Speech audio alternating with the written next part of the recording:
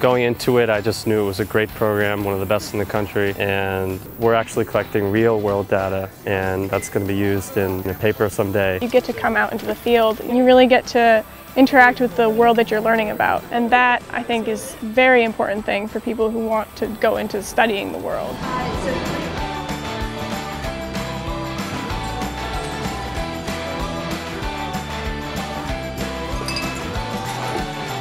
We're distilling our unknown liquid, so we have to wait for it to boil, and then it should separate the impurities from the pure liquid.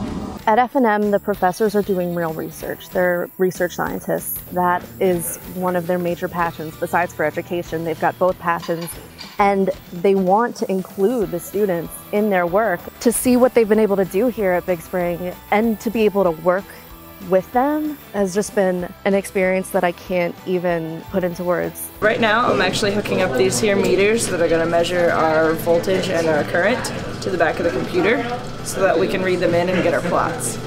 Fantastic.